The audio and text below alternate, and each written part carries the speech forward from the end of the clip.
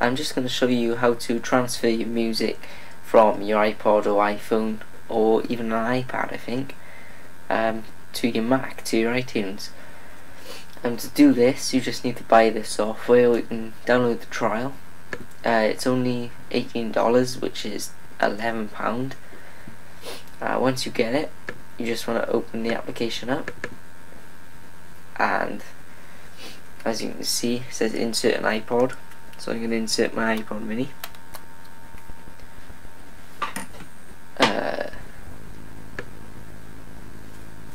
The iTunes as well, and then you can either choose an individual song or highlight more than one, or even highlight them all. You can put them into a new library. You can change settings and where they copy them to, just like that. And that's all. Hope you have fun using this, and comes in handy. Goodbye.